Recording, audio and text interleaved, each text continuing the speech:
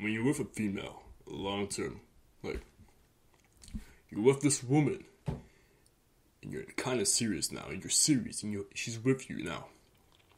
She's not yours. She's with you for the moment.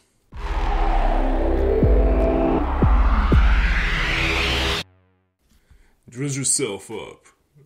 This video topic will be about why your girlfriend isn't listening to you anymore. Let's get into it. So, let's get straight to the point. There are a couple of reasons why your girlfriend is not listening to you anymore. It could be that there's this thing called shit test. A woman will act, do, or say certain things and watch how you react and what you say to them to see if you're in your masculine frame, to see if you're gonna bullshit, get offended, get low confident. Women do this by nature, so already don't even try to avoid it. Shit tests are a good thing. They're a sign she sees you in an attractive sexual way, therefore she wants to see, are you worth fucking? Are you really the man you say you are? Now, when you fail these shit tests, you basically look like a bitch to her eyes. And when you're with a girlfriend, when you're with a female, long term, like, you're with this woman, and you're kind of serious now, and you're serious, and she's with you now. She's not yours. She's with you for the moment. As time goes on, people get bored. They get lazy. They get comfortable. And what happens when you get too comfortable? You become easy and boring. When she does a shit test, you felt you are basically giving her a reason to not want to listen to you, to not want to, satisfy you, to give you that pussy when you want it. So, what do? It's simple. When you fuck up a bunch of shit tests, stop fucking up on the shit tests. The shit test could be like saying, oh, I had to show up, but oh, I was busy, or I couldn't show up on the time, or I couldn't come over, or blah, blah, blah. And you're like, oh, okay, it's cool. And you let it slide. Like, no respect for your own time. That right there, you just fucked up a shit test. Another shit test could be this simple one that lots of girls use. Are you seeing any girls? If it's your girlfriend, of course, you tell them, nah. We're just friends. I just see her as a friend. Don't cut off your female friends, fellas. Do not. If you cut off your female friends, she won't see as much reason to, fight for you. Because women are hella competitive. But let's not go and change topics. Another reason why your girlfriend is not listening to you is you're not satisfying her in the bedroom anymore. Yes, the bedroom, fucking, bending her over, and yeah, that matters a lot. It matters a fuck lot. Good sex can make a woman fall in love with you. You might be the worst person in the world. You might be a hell of an asshole. You might not even be the most attractive man. But if you have good sex game, if you can fuck the shit out of her properly, you can make her fall in love with you. And she then will not want to leave your side. But if you're fucking you up in the bedroom, you're not lasting as long. You're not hitting her spots well. You're not making her come. Or you're being too basic and repetitive. She will lose interest, and then she'll want to find someone else who can give her that feeling that you used to give her. Which comes to my next reason why she's not listening to you. I was talking about it before. You're getting too comfortable.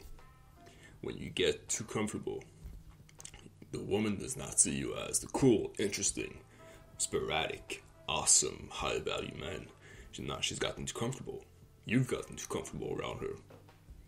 Though yes, it's obvious when you get a girlfriend, you've been there with them for a while, you get comfortable. The thing is, you cannot get too comfortable. The word "too comfortable" means it's too damn much. You gotta pull back. Have your own life. Do things, not tell her everything. And the next one, you're being in too much damn contact, fellas. Too much contact. Listen, you have to know that females fall in love with you when you're not around them, when they can daydream about you and think about you. And if you're always in contact with her, constantly, her emotions won't get a huge spike, and then she won't be able to daydream about you and miss you. People miss people when they're not around. That's how missing works. That's how females get affection for men. They get affection for the men they can't have because they have many options. What you need to do is, you need to pull back. Stop texting so much. Stop answering. Stop being such an open damn book. Be more mysterious. Keep things a little bit more private. Slowly, not directly, not instantly. She'll see something that's up and she'll be asking questions and getting worried and creating more drama. But you want to pull back slowly, and then when she starts chasing, revealing certain things, but not all of it. Slowly. You're so quiet. What have you been doing? Secret stuff. This, that. Out of the 5 things you did, you only said 2 of them. The 3 of them, you just teased her about it. Or you showed a picture on social media about it that she follows you on. So she saw it, and she'll be asking questions about it. And when she texts you, you don't answer. And when she sees them, you don't answer her like that. Nah, you take your time. You wait an hour, 2 hours. And then you answer her. And I'm talking about answering with no damn emojis, no exclamation marks, no interrogation marks. Be very, well, it depends how, but be a little bit serious in your text. If you're too damn emotional and there's too many damn colors going on, that's just cringe. That is just very, very cringe. Stop it. One of the reasons why she's not listening to you anymore. She found someone better. Therefore, she's detaching herself. Because women detach from their mates, their boyfriends, in a span of months. They slowly detach. They make sure another guy's up in line before they go with you. And if you ever hear this phrase, fellas, if you ever hear this phrase, the phrase, "I want some time," you know what that means? It means, I found someone better who I think is better than you, so I'm gonna go fuck with them. And if it doesn't work out, I'll come back to you. That's what I need my own space means. That's what it means. It's a code name.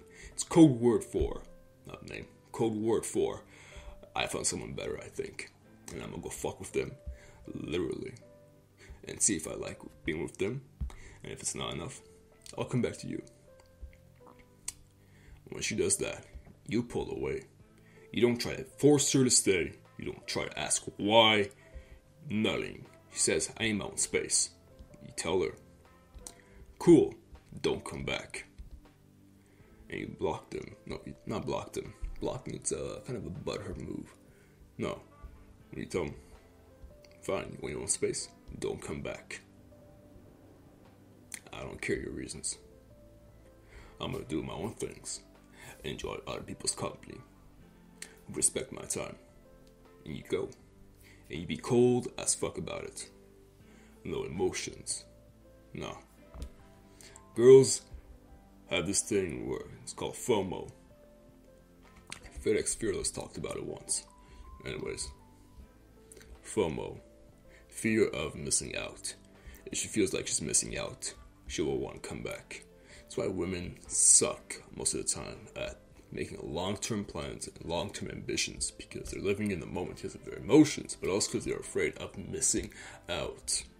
So if your girlfriend's not listening to you, you probably got too soft around her. You're probably not as cool as you were before. You're probably not satisfying her in the bedroom as much. Or she found someone better. Because the thing is, fellas, and this is like a really important part of this video. The thing is, fellas, relationships, they end. Every relationship has an expiry date. Some finish better, some finish worse. Some might come back, some might not come back, depending on how you broke it off, what type of man you were in the beginning, and what type of man you were at the end of it. But every relationship has an expiry date.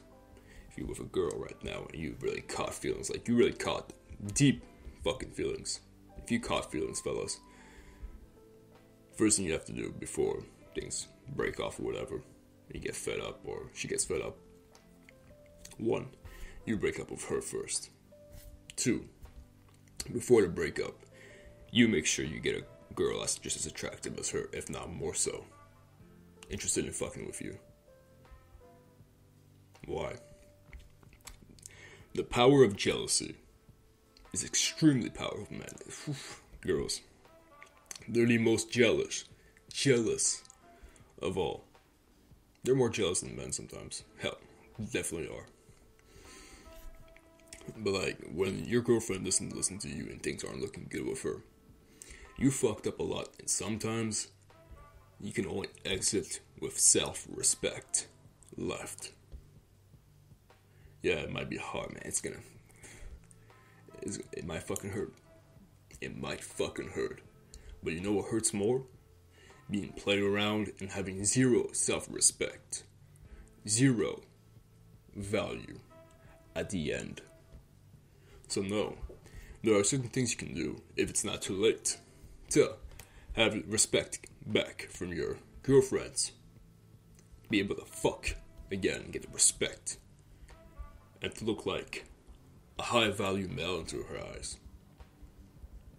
But no, this one final thing before I end the video right now.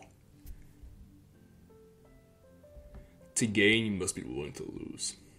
If you're too afraid to lose, it will show the way you talk, the way you act, the way you react.